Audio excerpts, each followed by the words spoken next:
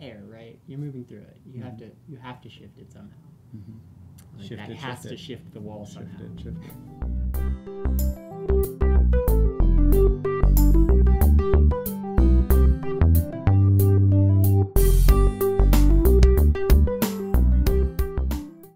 Hey everybody, welcome to Seriously Lighthearted Yoga. Today we're going to be continuing this little subsection we got about mudras.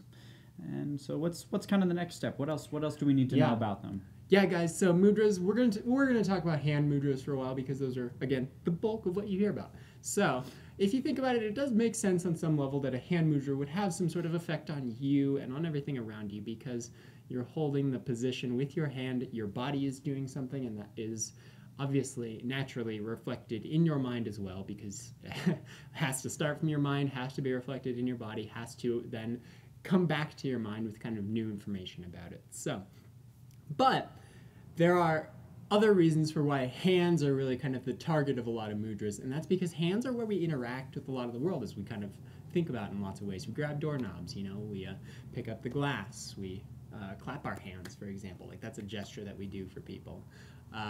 You know, other things I'm thinking of, we like flip people off. Let's give them the bird. Why not? Like, that's a hand gesture that's a little bit different.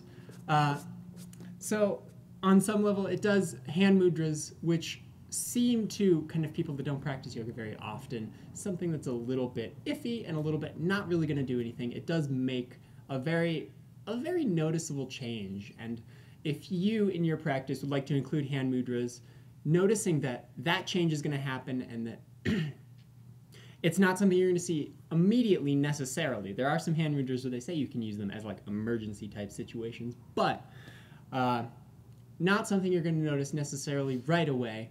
And also something that, you know, if you can practice anywhere discreetly, like just walking around with your hands, it's really easy. So if you do believe in it, it's not hard to like keep in the shadows, the woo-woo. So it's not hard to incorporate into your practice and really make it a part. And this is it's gonna be kind of a building process. Like I was saying, this isn't necessarily something that you're gonna notice day 1 or day 5 or maybe even 2 weeks down the road. But you, as long as you're staying on top of it, you might notice a difference. And again, this is yoga, it's something that's really easy to practice just anywhere. So. And so it's something that might work for you. It's something that might never work for you, and it's up to you whether you wind up needing that. We'll talk more about how to practice mudras and give you a couple tomorrow. Give you a couple over the next couple of days. So, give somebody a high five. There's another gesture. We'll see you guys tomorrow.